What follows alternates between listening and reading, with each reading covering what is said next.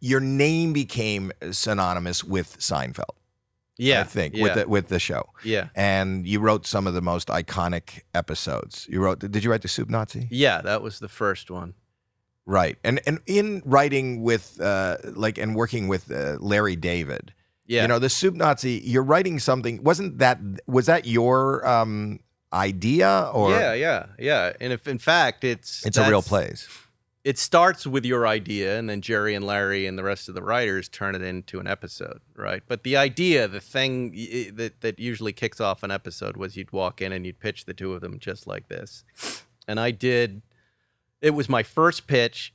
I'd worked for Dave for 5 years, knew nothing about sitcom writing, but they were just like, come tell us stories about living in New York. We've been out here for a long time. We want to know what life is like back there, you know. And I pitched 5 or 6 ideas. They had those looks on their face as I'm pitching, and I had been told if they laugh, you'll get an episode on. But if they're not laughing, if they're just kind of looking at you like you guys are looking at me now, they'd go like this. You keep pitching because you don't have anything yet, right? So I pitched, nothing. I'm kind of flop sweating, and Larry goes, what else you got? What else is happening in New York? Where do you go to lunch? Some question like that. I said, we eat at this place called the Soup Nazi. Larry starts laughing for the first time in the pitch. He goes, what? I go, they call him the Soup Nazi because if you don't order your soup correctly, then he yells at you. And he goes, well, why do you keep going there? And he goes, nobody knows. The soup is really good. They put up with the abuse. And now the two of them are dying, and I'm very confused. They go, that's your episode. That's the one. Soup Nazi. Perfect. Get out. Such a confusing pitch. I walked out not even understanding what had happened. Because it wasn't anything that you planned on going in and pitching? Yeah, it was just like telling them a story about the weird guy at the Dunkin' Donuts this morning before, you know, it was such a, it wasn't. And they said, go write the They said, go write the Soup Nazi. And I went, great. And I walked out and I went to Gamble and Prost, 2 of the writers on the show, got me on staff. And so they said to write the Soup Nazi. And they go, that's great. Yeah, we heard the laugh and you sold the show. Tom talks like that. He talks like a cartoon character. And I said, okay. He goes, just turn it into an episode. He goes, you've got the shred. Now you've got the little thread of it, the little bit of it. You've got to plot it out and figure it out. And that's where the work started, you know. And then so you wrote it. And then you outlined back then. You would outline up till the act break, right? So you had to figure out, okay, here's this place that you know, who am I in the story? I'm a couple of different guys. I'm Jerry in the beginning going, what? There's a soup guy? You have to order it right? I go, I know how to order soup. There's George, who's skeptical. Kramer, we thought, well, maybe he'd be a friend of the Soup Nazi. He's an eclectic, and so's the Soup Nazi, so they'll get along. Elaine will hate him based on principle. And you started kind of outlining the scenes of the story and what's going to be funny about it.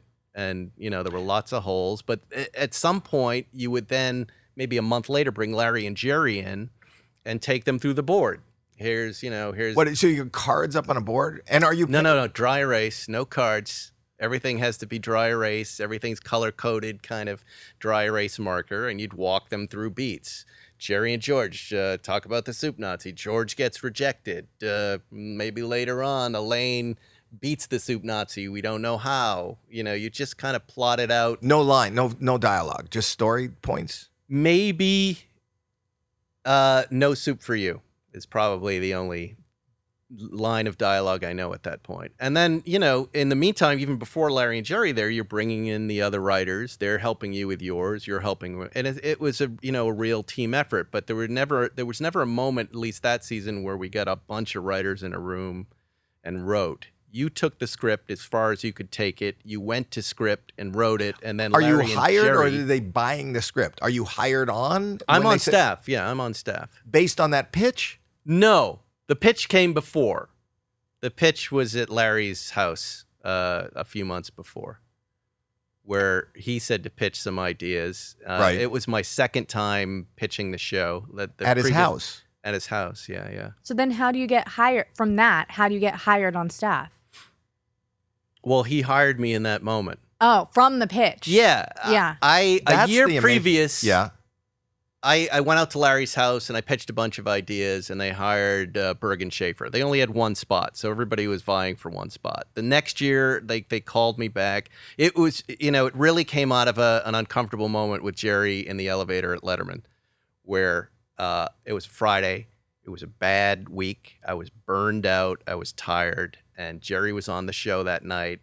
And Dave was up on the 14th floor, right? So right. Jerry and Dave had been chatting. We're coming down the elevator. I get on 12, and there's the guy who just didn't hire me, like maybe 3 or 4 months ago. Didn't hire me. And he's talking to Mary Connolly, the segment producer, and I'm like, I know these people are going to lose. They've talked as much as they can talk, and they're going to turn to me at some point, and I don't want to talk to Jerry Seinfeld right now because I'm going to say something I'm going to regret. Like, why didn't you hire me? And sure enough, 5th floor, Mary goes, this is Spike Feresten, one of our writers. And Jerry goes, didn't you do a submission for us? And I go, yep, I did. And he goes, whatever happened to that? And I go, shouldn't you know that? And then I went, did I just say that to Jerry Seinfeld? And I walked out and, just like, God damn it, I'm never going to get hired on that show. Weirdly, after that, I got asked back to come and do another submission.